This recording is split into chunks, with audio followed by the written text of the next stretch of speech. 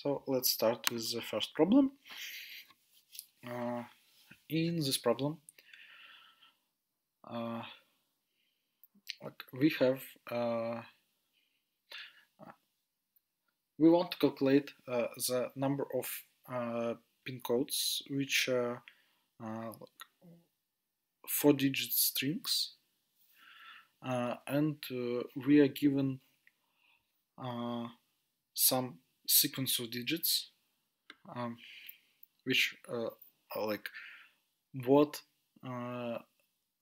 number case in what order person who were using this pin code were having their fingers on in the order, and we are asked to calculate the number of good pin codes. Like pin code is good if it can be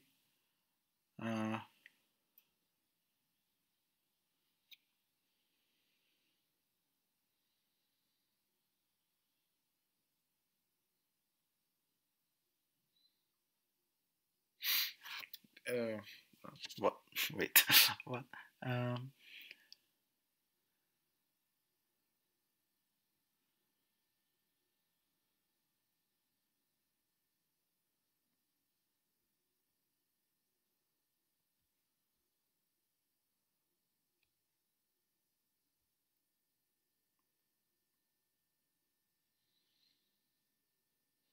Oh, okay.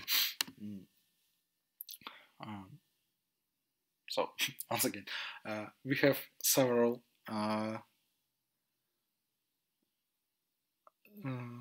descriptions of like client using trying to enter their pin code,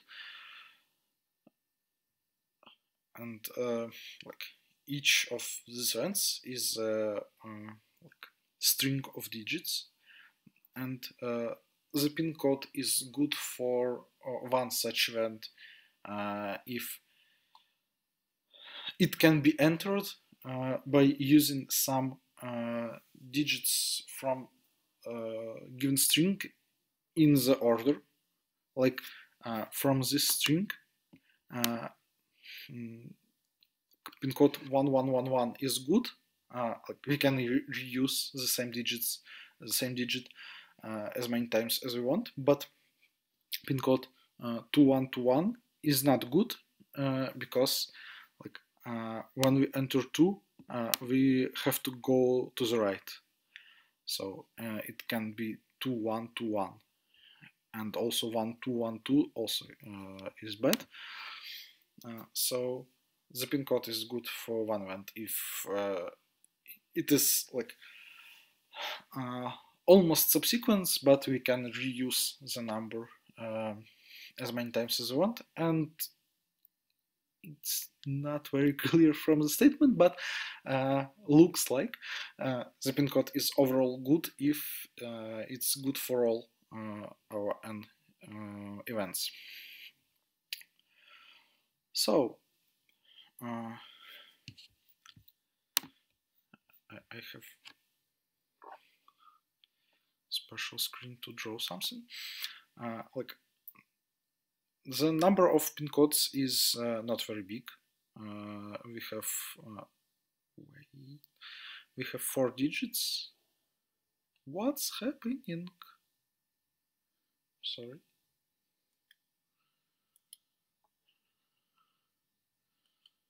Something is really wrong. I'm not doing this.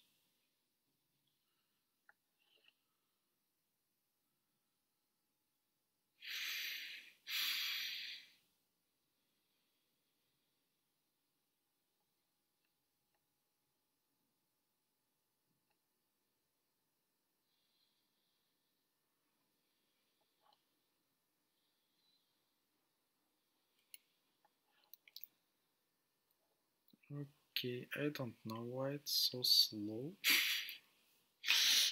Let's try anyway.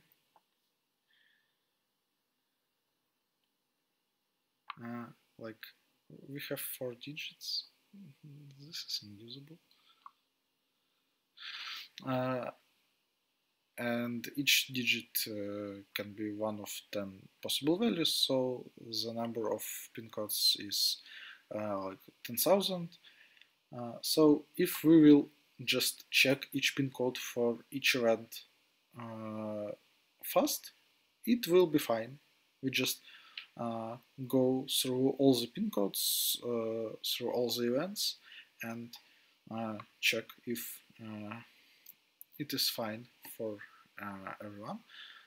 So how to check if a pin code is good against one event? So event, I'm not doing this. No.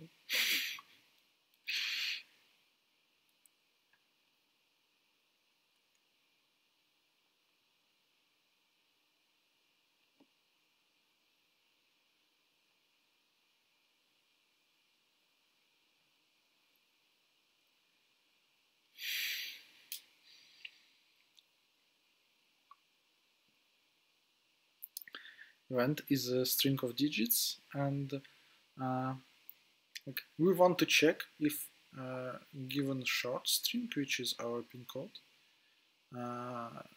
is like some come on some subsequence of this array,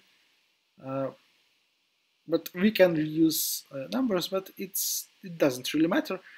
For example, we can just like duplicate each digit in our event string 4 times. So we won't use any digits more than 4 times because the length of our pin code is just 4. So we could just do this. Like all the lengths of all the events will be 4 times longer, but it's okay. So we want to check if given short string is a subsequence of given long string. How to do this? Well, actually we can do this greedily. Let's look at our first digit and go from left to right through our big string and find the first occurrence. So let's say it's first occurs here. So I say that it's actually good to take this occurrence.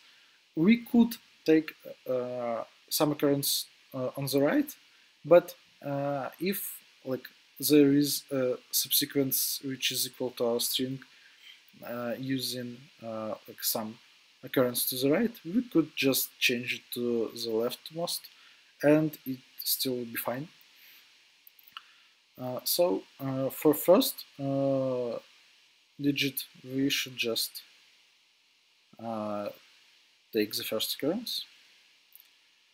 What's next? Like we should look for second digit. It can happen that it occurred on the left from our first, but we cannot use those. So we should go next to the right. So we're going to the right, and we want to find the next occurrence, but to the right of the previous one. And again, we could use something to the right, but it's better to use this one because it left us with more freedom. We have more of our string left, so it will be easier for us to find 2 remaining digits.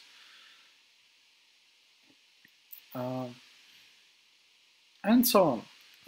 Like the greedy algorithm is as follows. We just we're standing somewhere in the beginning, just in the beginning of big string, and we go through a pattern we want to find, go from left to right, and like we want to find the earliest occurrence of each digit to the right of our current position, and move our current position just to the right of this one.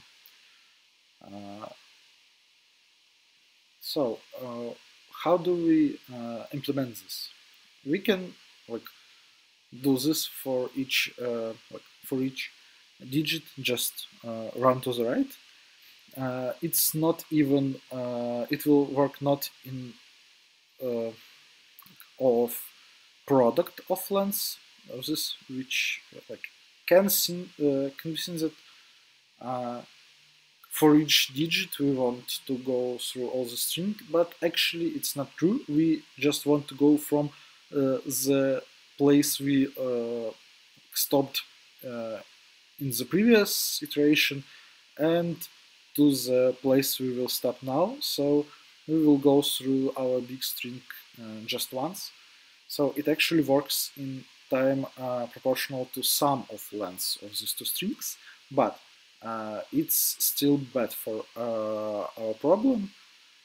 Like in our problem, the short string is just 4 symbols long, and the long string can be really long. I don't know, 10,000. And the sum of the lengths is 10 to the 6. So it's not good to do it in sum of lengths, of course. But what we actually want to do is we want from this position to find the next occurrence of some digit and then jump to this occurrence. We can pre-calculate something for each long string. For example, we can just for each position we can pre-calculate the closest occurrence to the right of each digit. To do this, we will just go from right to left. If we at the end of the string there are no occurrences of for all digits, and then when we move one step back, the closest occurrence is either the next symbol or the closest occurrence to the position one step further. So we can calculate all of this in time.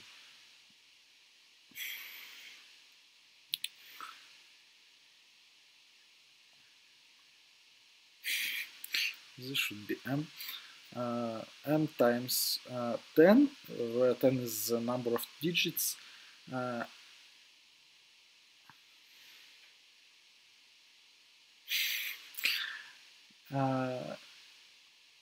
It is denoted by like the size of the alphabet. Our alphabet are digits, so the size of the alphabet is 10.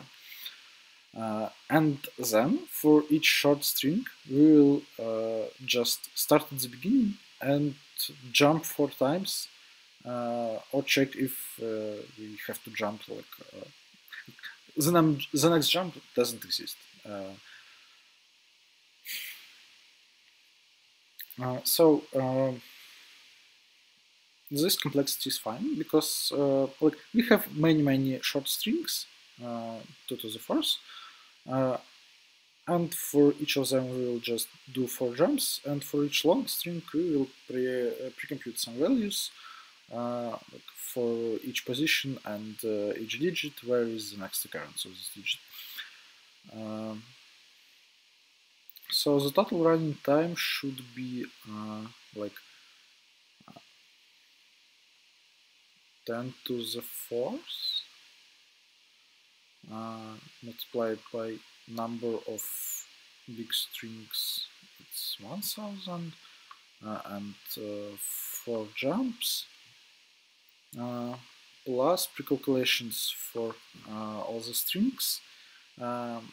It's like 10 multiplied by total length of all the strings, which is 1 million, if I remember correctly.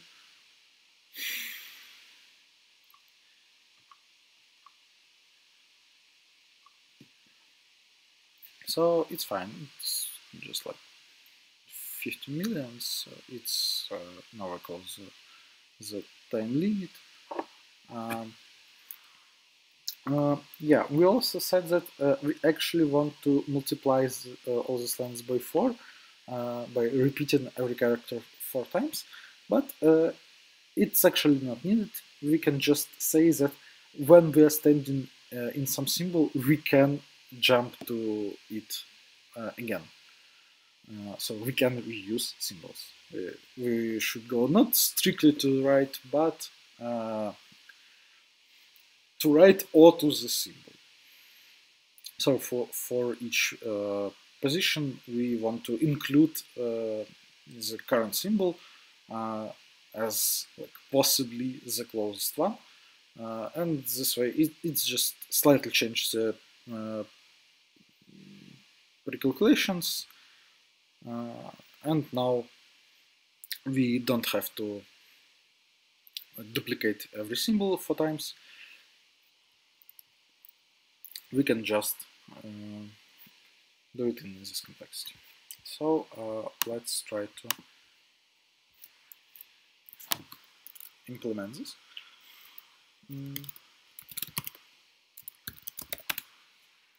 So it's 2005.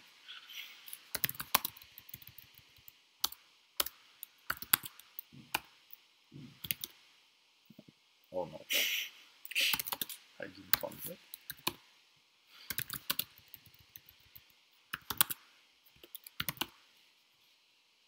So I have some script which just copies the template. So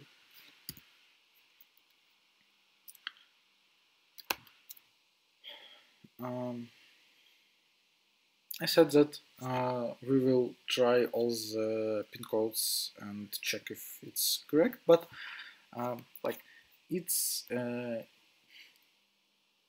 more convenient for memory constraints and something that we will for each pin code we will store if it still can be the answer, if it's good for all the events we already done, and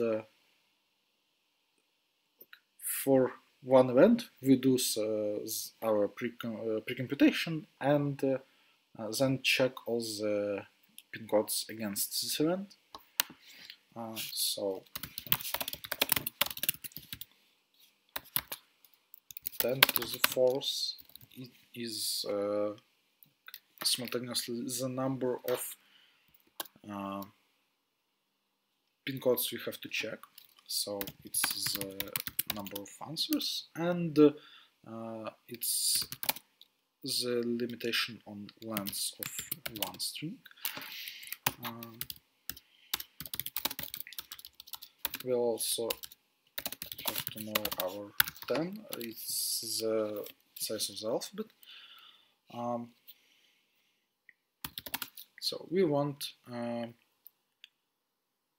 array for our precomputation for each position, for each position and each symbol from alphabet, for each digit, the next occurrence of the symbol. Let's call this array next for each position and each digit. And I guess we are done. So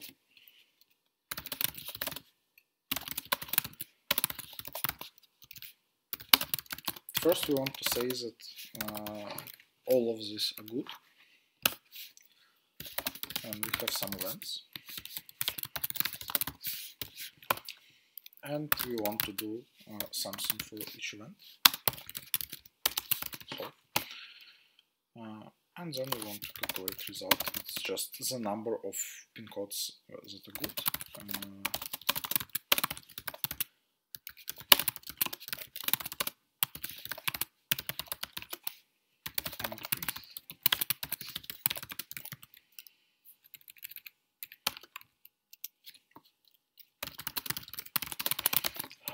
So this function solve is something we will do for each event. For each event, what we should do?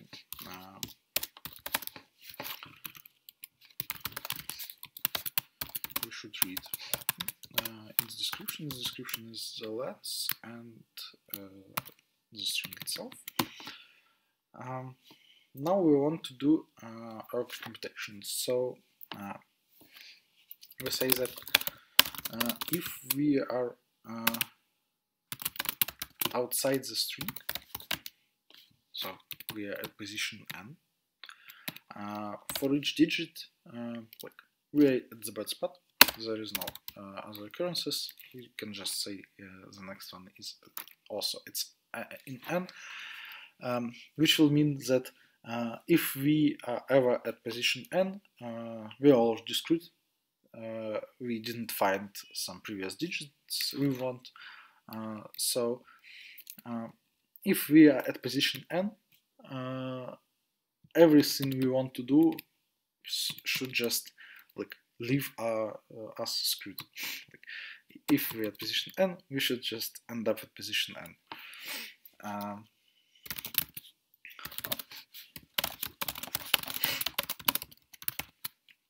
And going from right to left. So what should we say? We should say that, well, basically we can find each digit just by going one to the right and then finding the next occurrence. But there is one digit for which we can find the occurrence right here, and this is digit si. So for position I and digit si, the next occurrence is just I. So what will happen if we will want this digit like 3 times? We will go from I to I, and then to I once more, and then to I once more. That like allows us to reuse the digit we already used, but not allows us to go to the left. And now we just want for each code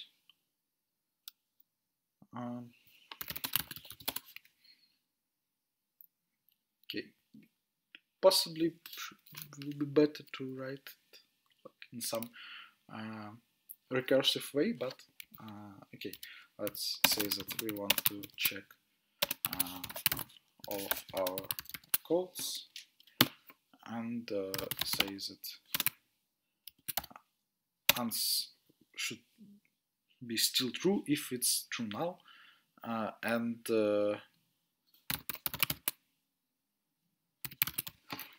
check also true. So the function check should return if we can find our code in current event, current string. So how do we do this? We should stay like start at the beginning of our string and 4 times for each digit try to find the next occurrence. And like if we at some point are not in our string at position n, then we should return false, otherwise we should return true. But we wrote our pre-calculation in that way, in such a way that we could just continue for all 4 digits, even if we jump out of our string. Like this ensures that we will stay at position n, even if we will try to jump by some other digits. So we should just like we should do 4 jumps and then return that like pos is less than n means that we are inside the string and we found all our 4 digits in order, and otherwise pos will be equal to n. So how to jump 4 digits? So we should like get the 4 digits which are from which this number consists of. We could say that like we could just write them to array, but we could say that like we store our numbers in reverse order. Like each number have exactly 4 digits, and like the leftmost digit will be the least significant. Like the second digit will be like the number of tens, and then hundreds, and then thousands. It wouldn't work if we have had to print the answer, but we should just check print the number of good answers. So we can do this. How to get the first number? We should take our x modulo 10, and this will be our digit.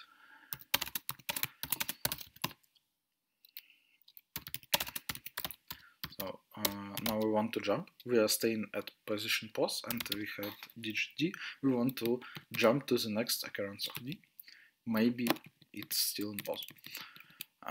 And now we should like discard the least significant digits. It's done by just dividing by 10. So I guess this should work.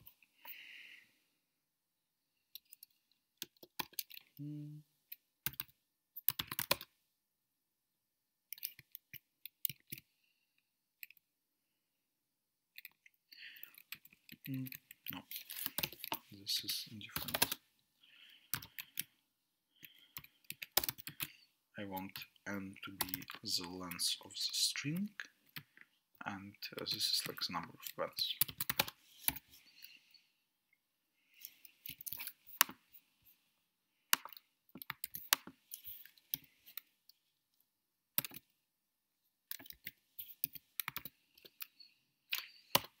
So it works on sample, and I think we can submit it.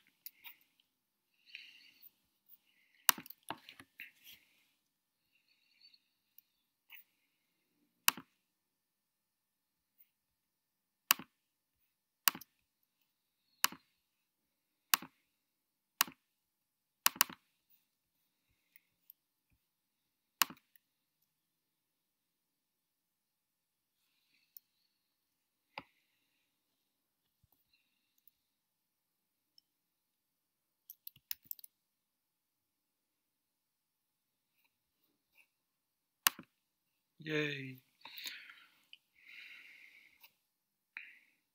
So we have solved the first one.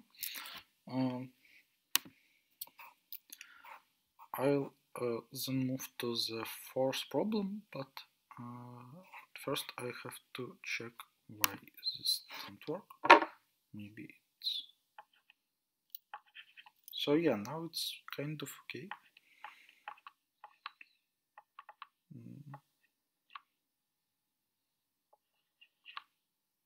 Not the best, but kind of okay.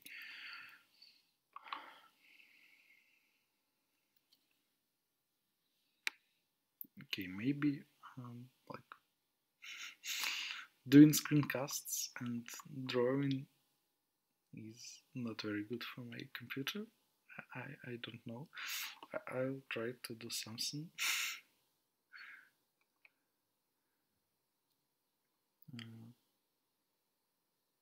Yeah.